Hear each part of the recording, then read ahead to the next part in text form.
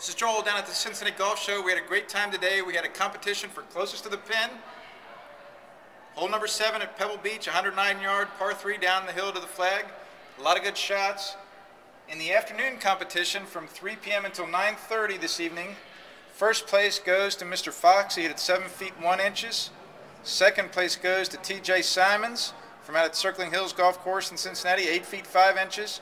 Third place, Mr. Hayes, 8 feet 11 inches. Then the lucky winner was Sam Smith, randomly drawn out of the hat here, 27 feet. So, Mr. Fox gets to enjoy a 9-hole playing lesson with me over at the Mill course. That'll be a lot of fun.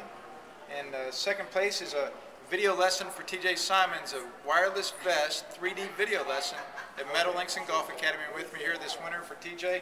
from out at Circling Hills Golf Course. And then third place is an audio book for Ms. Hayes to listen to in the car. And the lucky winner, Sam Smith, also gets an audio book to listen to. So it'll be a lot of fun for y'all as you enjoy your prizes the rest of this winter into the summer. Thanks again for participating.